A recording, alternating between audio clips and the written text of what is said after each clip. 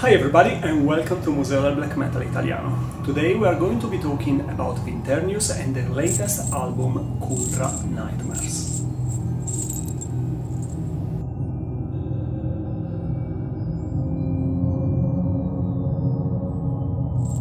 Hi guys and welcome once again on Museo del Black Metal Italiano, the one and only YouTube channel entirely dedicated to Italian black metal.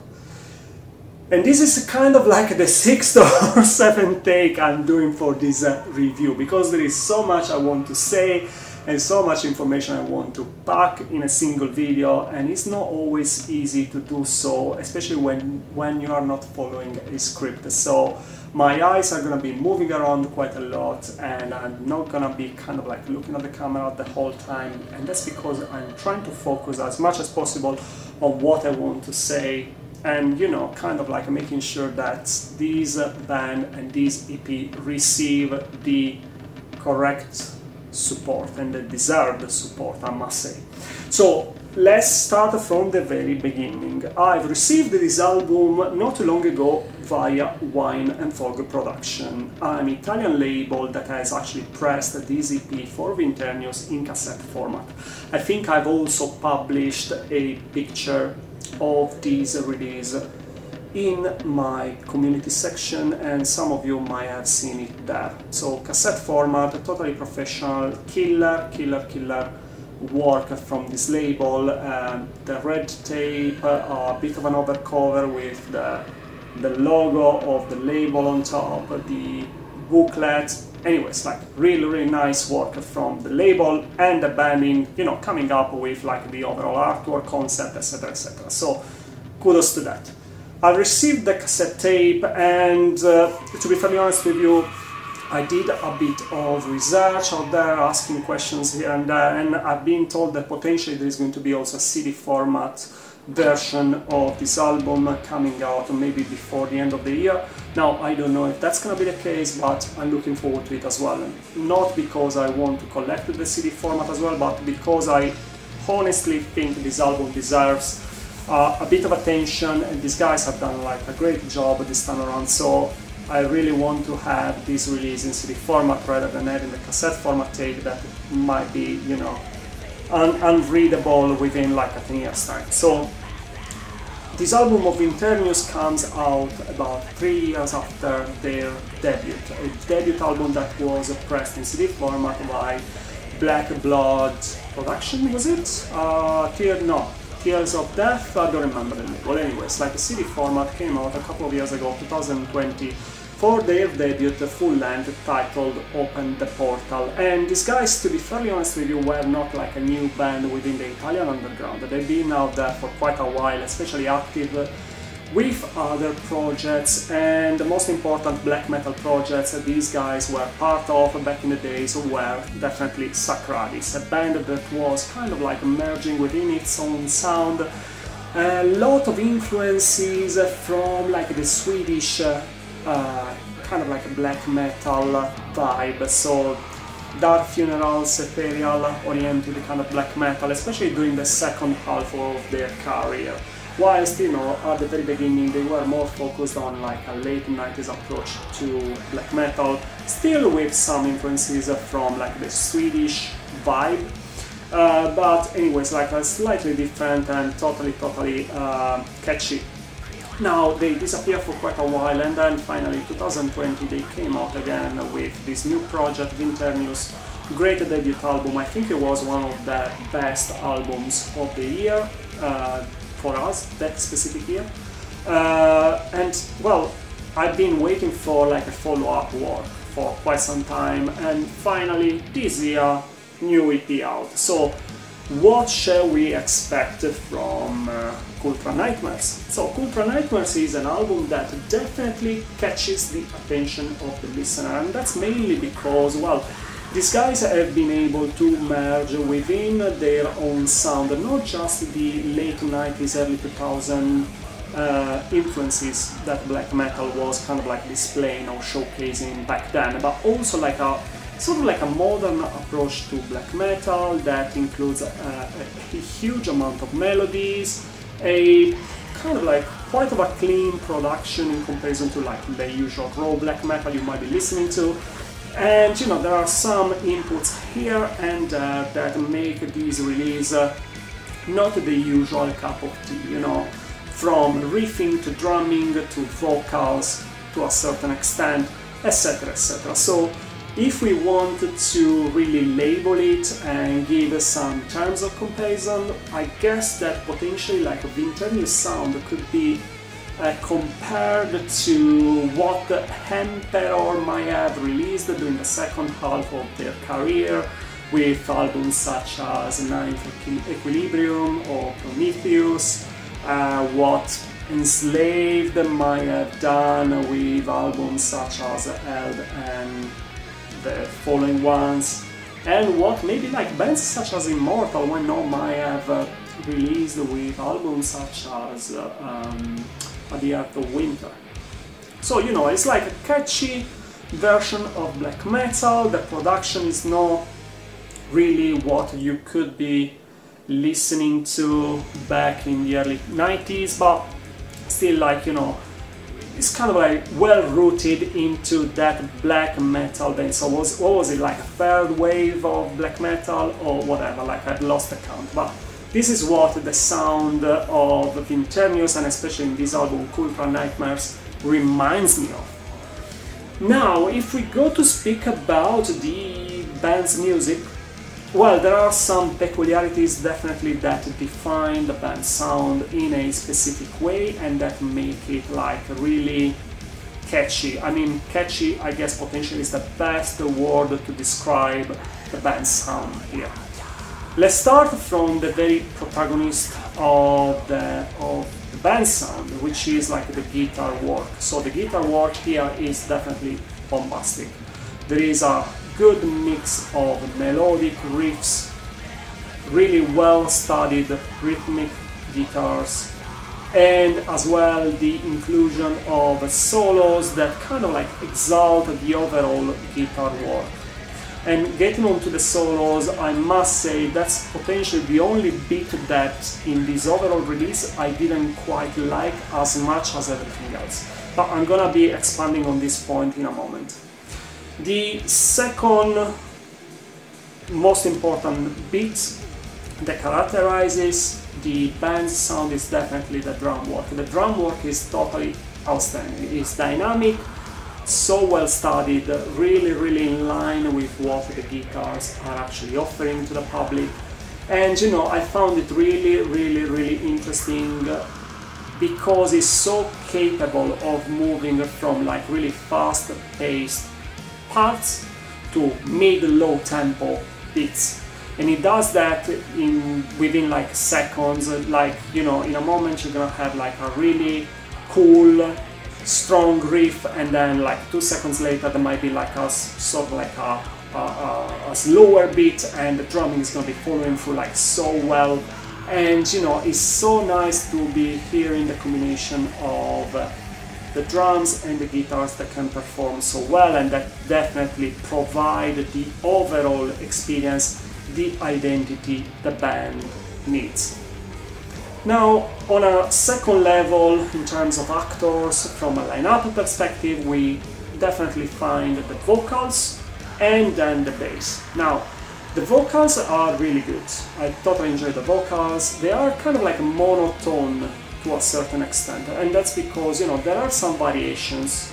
There are some moments where the vocals experiment in between, like, you know, the use of choral, clean parts, and kind of like the rest of it is pretty much like old screaming vocals, but the performance is really good. So they are like really interesting, they follow through the music in a really nice way, they are so well produced and recorded, and being a vocalist myself, I totally enjoyed the performance of the vocals. It's kind of like, if it wasn't because of the guitar work that is that good, I guess potentially the vocals might have covered the main role in this overall play, but I guess like because of the guitar works and because of the drumming and because the fact that the vocals are pretty much using that screaming over and over again. There are really few bits where we find ourselves listening to variations on the theme with like the addition, maybe rolling vocals, etc, etc. But the expressivity, can I say expressivity? I'm not sure. Well, the way the vocals express themselves is absolutely great, and I really enjoy that. The bass, I think, like is kind of like there in the background, but it is the instrument that doesn't really shine in the overall mix. And that's because like the bass is there, filling the gaps, providing the backbone to the guitar work and the drumming, but at the same time doesn't kind of like comes up in the overall mix and production, covering an important role or like a protagonist role, as you know the other instrument do.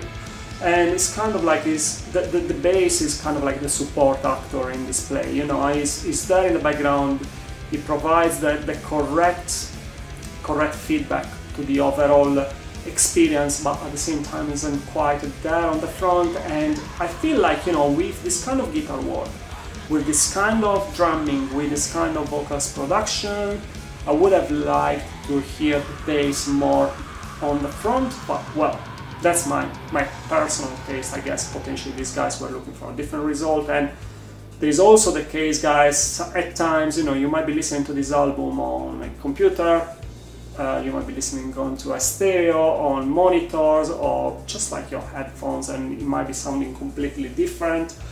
So, well, I guess, you know, if I might be listening to this album in a different way, the bass might be there in a more audible kind of way. I didn't do so, but I've been listening to this album over and over again, trying to assimilate it and absorb it as much as possible, and I must say that the bass wasn't quite there on the front as I would have liked it to.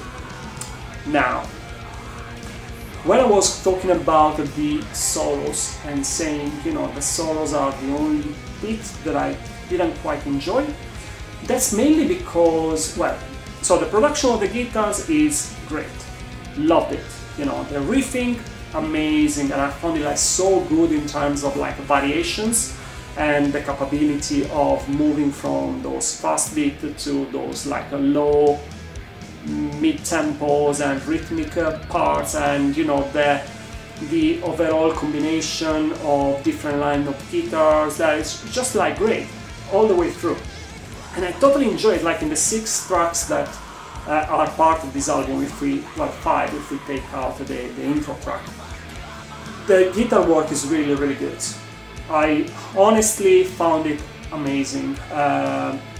It's like old school and at the same time it's contemporary. There is so much going on with the guitars. It's not just like the usual template where you got like the chorus here and there and you know everything else like around.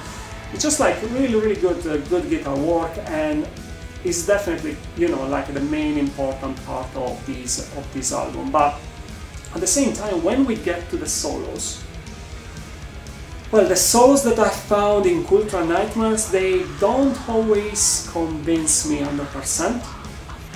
And at first I thought like, you know, I might need to be listening to this album again and again. And then, you know, listening to it again and again, I still was of the opinion like, you know, there is something here that doesn't convince me as much. And that's because, I guess, you know, the parts when the solos actually come through are okay. I mean, definitely consider the structure of the songs. There are parts where you feel like, okay, this is perfect, like come in with a solo here and nail it. But I just found those solos at times weak. They are not as good as everything else. I think, like for example, if we take the solo on the opening track, Bon, I think that's the second track of the album, and we take the solo then on the title track, and that's the third track of the album, Kultra Nightmares. On Kultra Nightmares, that lead solo guitar is absolutely great, totally enjoyed it. If I go to check on Von, it's kind of like it loses its appeal, and you know, the solo involved, like the drums slow down and they go for like a really, I don't know, underperforming beat in a way, because I mean you got like such bombastic drums, and then all of a sudden the drumming changes and it goes more onto like a almost metal, heavy metal approach to the drumming, you know, keeping the rhythm, sorry, just to get a solo on top of it, and the solo comes in and it's just like, meh. You know, I was expecting something more. And I think like that's the only really thing that I could say didn't quite match my expectations. The solos, which is weird, you know, because I guess from a production like this you might be expecting something a little bit better. And to a certain extent, you know, like I found this album like a good 8 out of 10, but if it wasn't because of the solos, like if there was going to be like a little bit of extra, I don't know, like attention paid to the solos, I think potentially this album would have been like a little bit better. And I'm not saying like this album is crap, absolutely not, like far from me. This album is really, really good. I mean, the guy's performance has been absolutely outstanding, and it is a really, really, really strong record. I mean, there is not a drum beat out of place, there is not like a riff out of place, the vocals performance is really good, the bass that, you know, is not present on the front, but that's like a point of taste and what the bands want to achieve when they get onto mixing and mastering, you know. So what I hear I don't like, maybe somebody else is going to be listening to it and say, wow, this is amazing, you know. But the solos bit was like the only really spot where I kind of like, you know, felt like, oh, they kind of like let me down here. But anyways, really cool release, really strong, 6 tracks, one is an intro, and then you got like 5 really, really chunky, juicy tracks, black metal, approaches in between like late 90s, early 2000s, there is some contemporary, sort of like extreme metal twist to it that can be listened to when you kind of like focus on the riffing or like the vocals, etc, etc. So it's really, really, really good. The overall packaging of the cassette tape format, absolutely outstanding. I really loved it. Like Wine and Fog is kind of like publishing of late, like really, really good releases. And I think like I actually reviewed this album, well, this band, this label, sorry, wow, with Orchrist, with Hecatonia, and there is going to be more coming from them. Anyways, like I'm in touch with these guys. Great job. They are doing some really interesting stuff. And with Kultra Nightmares, Winternius, well, I think they nailed it. They got a band in the roster that is doing a great job. I think this is a band that potentially could like conquer a wider public for sure. I'm not sure if they are like playing live as much, but I think like, you know, they definitely need your attention. Now, one of the things that a little bit surprised me is the fact that, for example, this release isn't just yet on Metal Archives, which doesn't mean anything really, because then they are on Spotify and like tons of other like social media platforms, and they've been promoted to a certain extent by the label, and the band itself just moved in the direction, you know, to promote its music. But I feel like, you know, they really need a better push in terms of promotion to, like, you know, be discovered by a wider public. So from this point of view, guys, I hope this English spoken review might have given you like a little bit of an insight in terms of what the band sounds like, what this album is all about. I hope my description of their sound and their latest album, Kultra Nightmares, might have been of any interest to you. And well, if you like what you're going to be listening to, as always, please don't forget to follow the band, buy a copy of this cassette tape. You're going to be finding it through the band's label, or the label that has actually pressed the band, sorry.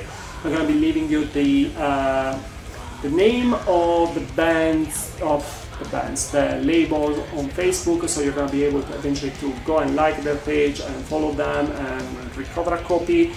If you want to wait a little bit longer, please bear in mind this album might be eventually published in CD format. I'm going to be giving you also the link to the Spotify page from the band side, where you're going to be able to find this album on streaming, just in case there is also like a YouTube channel from the band, so plenty of space for you to listen to Kultra Nightmares, get your idea around it, and well, if you like what you're going to be listening to, again, just get a copy for yourselves.